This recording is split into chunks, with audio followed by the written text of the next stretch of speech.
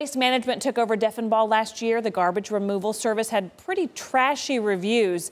The Now's KC Tara Hall is showing us how they're trying to turn their rubbish reputation around.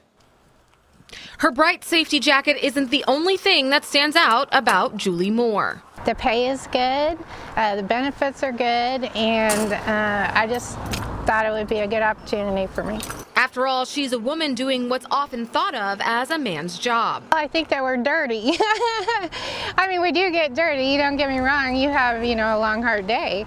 But for the most part, we try to interact with the customers and be courteous. And I think the drivers really want to get across, that we're just normal people, just like everybody else. We acknowledge that there's the challenges that we had, during the integration of Waste Management upon the purchase of Deffenbaugh.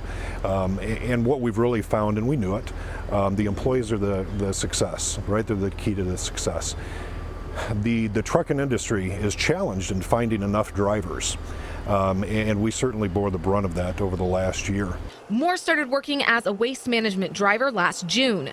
She's one of the dozens of drivers and collectors the company has hired over the past 12 months to relieve serious customer complaints like failed pickup, sometimes for weeks at a time. We really appreciate the patience, and we apologize for the inconvenience that they experienced.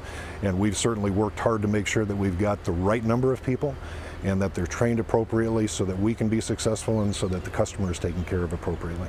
Because while they do handle trash, Waste Management says it wants to be a treasure in the community. Reporting in Merriam, Kansas, I'm Tara Hall, the Now KC.